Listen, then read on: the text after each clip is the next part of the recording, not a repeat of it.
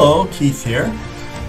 This right here is the pregame show for Free Flight Saturday, which is going to be the 29th of August 2020.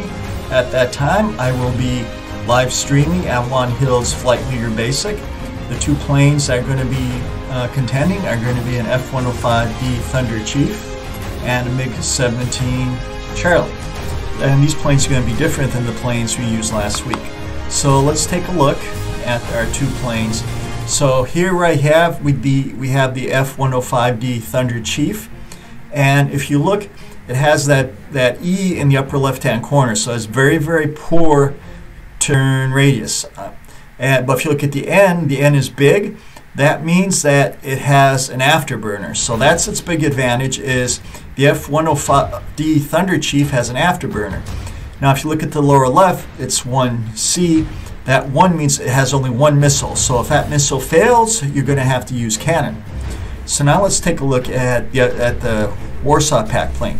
The Warsaw Pact plane, I don't know if you can see it, but it has a line underneath the AN.